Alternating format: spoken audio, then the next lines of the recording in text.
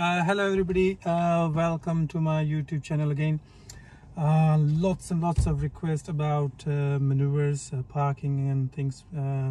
So today I have decided to do a video about parallel parking. Now in the test, most of the examiners don't use the word parallel parking. They will say reverse parking. Okay, I will explain you more in the details in a minute, but yeah, so we're gonna do a reverse parking exercise today. We're gonna learn that. In this exercise you will be driving first, and then while you're driving, examiner will give you instructions something like this. They will say pull up on your left just before the next parked vehicle. So for this instance, there is a red car you can see in the front.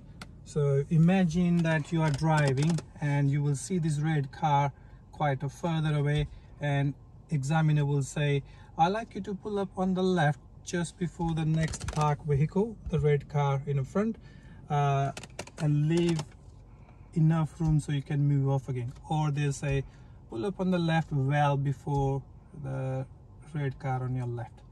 So now I'm imagining that, you can imagine that I'm just pulled over just before this much distance. So don't pull over too close to it. So we pulled over.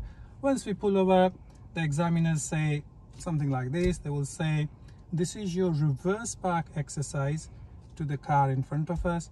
I want you to go and stop next to the car and reverse and park behind this car, keeping your car reasonably close to and parallel to the curb. Okay, so what does that mean is you want to be reasonably close to the curb when you do this parallel parking exercise, and parallel to the curb as well. So you want to be straight to the curb, not bendy like that. Okay, so and then they will say, I want you to finish this exercise within the 2 car length. Now here lots of people get confused in the test, and I see my lots of candidates in the past, they end up reversing 2 car length. They're not saying reverse 2 car length, they say park. I'm just waiting for the motorbike noise to go. Yeah, they say park within 2 car length. Means you have to pretend that there is a car behind, and then you have to do your parking. So 1 car length space is your own car length space, and you're going to leave the 1 car length space between you and the car in front of you. So it's easier for you to get out after you finish your parking. So it says within 2 car length, not reversing 2 car length. So after finishing the parking also, lots of my candidates, they end up reversing quite a lot. Don't do it. Okay.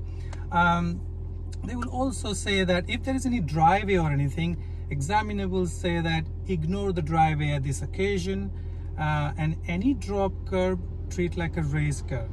So if there's a driveway or anything, so you just ignore it. Means they're not tricking you, they're not allowed to trick you. So if they say it, do it. So you can block the driveway and you can park in front of the driveway.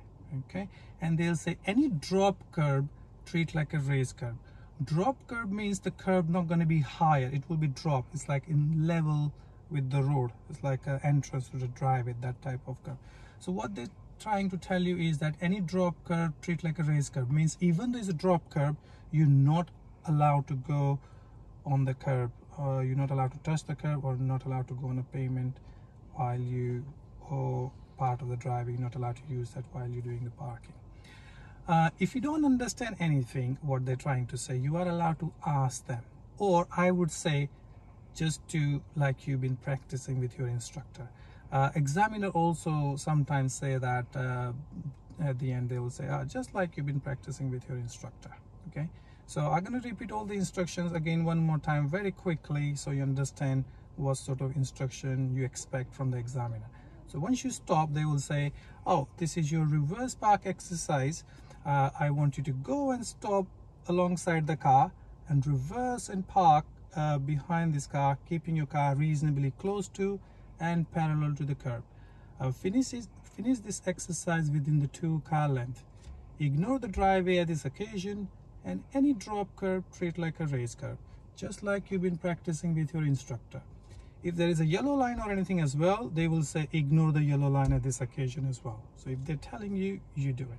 So what we're going to do is, so I'm going to show you how to do it. Okay, now this is a Toyota Yaris car and we have a set formula here. So I explain you, if you have this car or similar car, then you can use this formula, and I will also explain you how to do it in any different car as well. Okay, so I draw this one circle, so you're gonna turn one turn at a time. Okay, so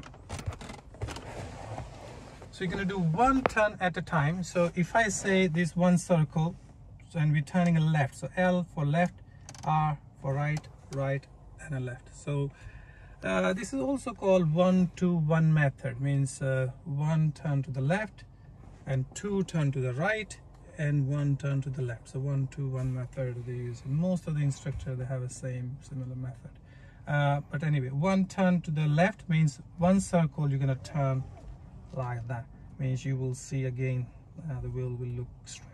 If you do one turn to the right, it will become again straight like that. But I will explain you while I'm doing these things. Okay, so another thing is, when you do this maneuver, make sure you move the car with the brake only, so keeping the car very, very slow.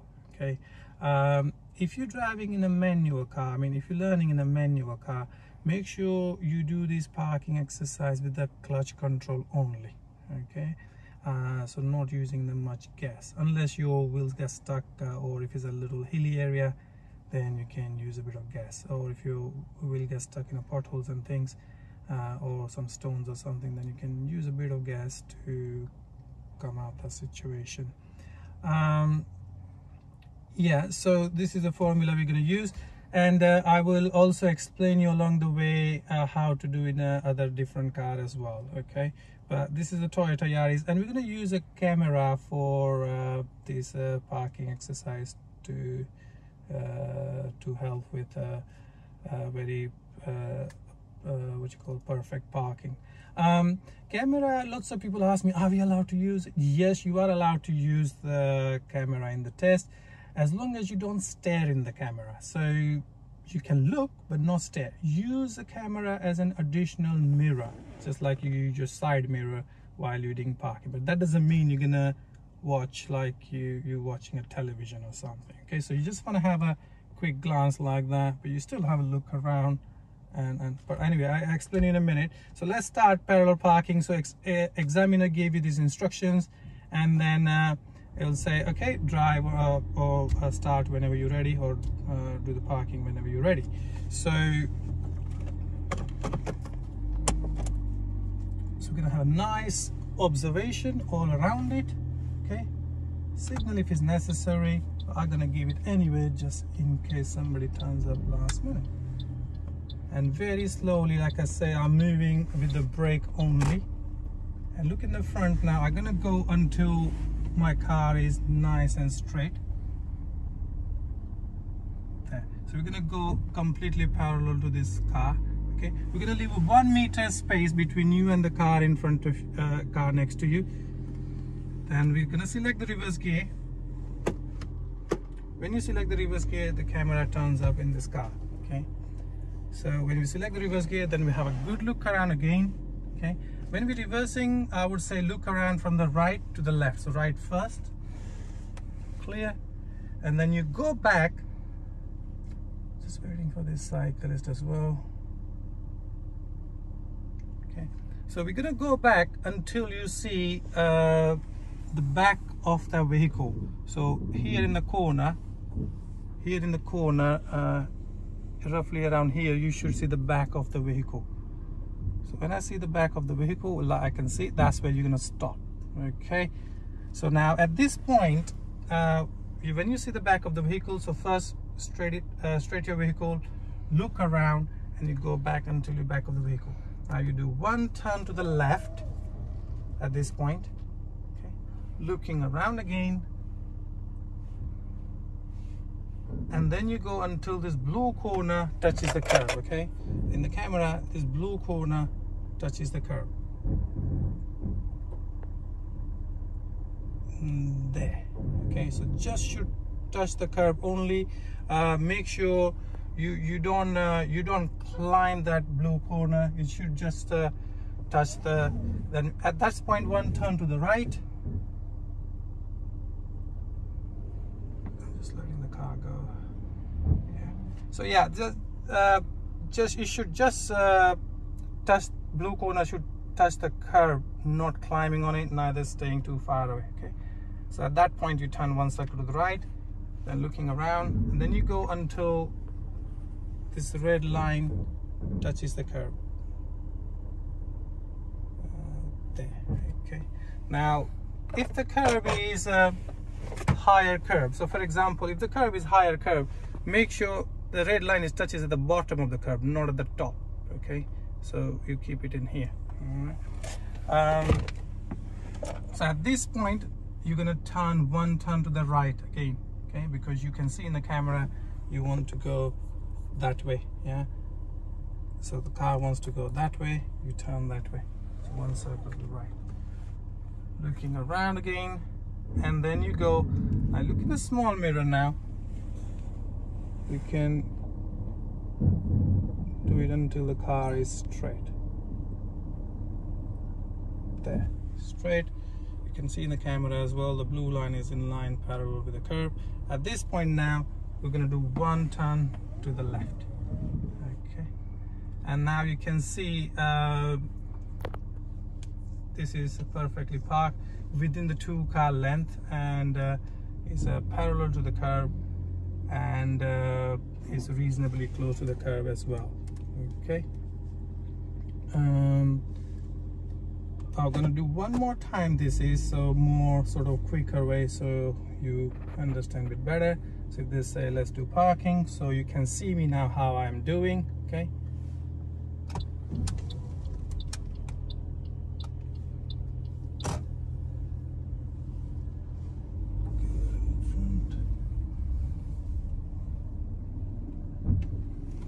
reverse, looking around,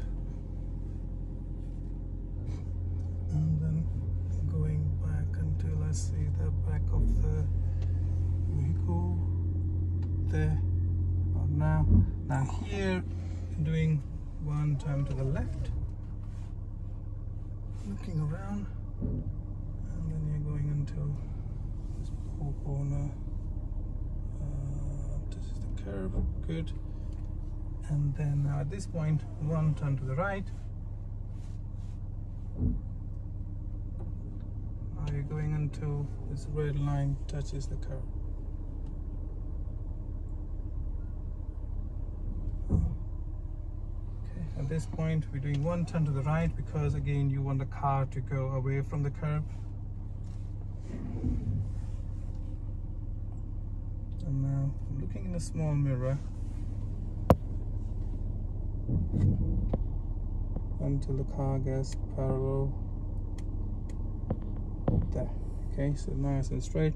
So we're going to straight double by turning left one circle, and that's it. Once your parking is done, you can do parking, handbrake, and yeah, then the examiner says thank you, drive when you're ready. So you put it in a drive, handbrake down, looking around, and then you signal, and then you move off. Okay, now if you do get it wrong, then you are allowed to correct yourself. Any maneuver, any reversing exercise, you are allowed to correct yourself. Okay, so if you think you haven't done a good job or you messed it up, you can go forward, then come back and fix it. Every time you fix it, every time you go forward and coming back, make sure you look around. Lots of people, they correct it fine, but they fail in the observation. Now with this camera technique, the good thing about it is the accuracy is so good. Every time you do it, you end up at the same place. And we have this dry steering method as well. So dry steering is not a big deal nowadays. So I teach like this for more than 10 years and same method and have no problem. And I hardly had any client failing in the parallel parking. Yeah, they have a couple of times for observation, but not with accuracy, because it's so accurate that if you line up those reference points, you should get it. Now, if you don't have a camera, then what you do is a similar technique you can use using the mirror.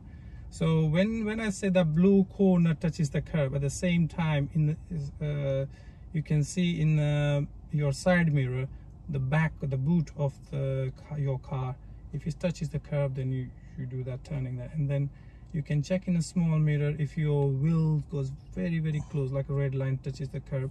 Same way, your wheel goes very, very close to the curb.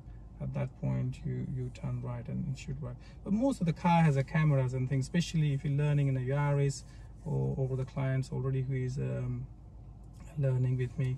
So that's really good, helpful video for them. Okay. What else I was about to tell you? Yeah, so make sure don't stare in the camera, okay? You look around, okay? That's what I could say. Anyway, in the next video I will also explain you about pull up on the right and things, okay? Leave a comment if you need any more information about this parallel parking, okay? Thank you, and thank you for watching the video.